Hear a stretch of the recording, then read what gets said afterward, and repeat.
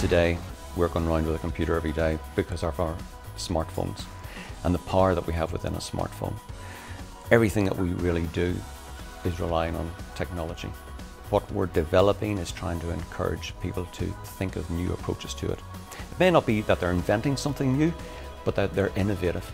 I was out within companies, worked in that space, and then ended up deciding to come back into academia and have been teaching in Queen's from 2001. It is the challenges every day is something different. Student teams have different ideas, being able to explore new ways to solve the problem.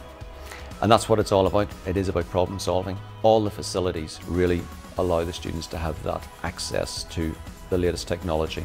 So whether it's Oculus Rift, HTC Vive, they're in a virtual reality world that they can generate. Once students have those resources and the facilities, then that's when the innovation really starts happening with them.